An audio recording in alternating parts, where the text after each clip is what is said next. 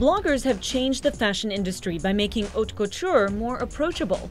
And no one does it better than 19-year-old Trophy Club local Jane Aldridge on her internationally followed blog, Sea of Shoes. What are your top shoe designers of the moment?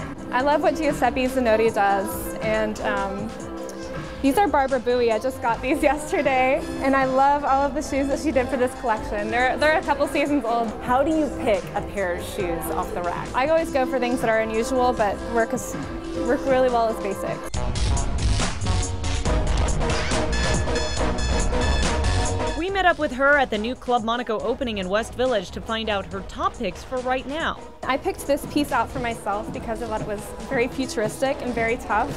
It's something that you could just throw on with jeans and it would look really cool. The blog's popularity has gotten her an invite into the prestigious Crillon Ball in Paris and even scored her own shoe line. I designed a capsule collection for Urban Outfitters.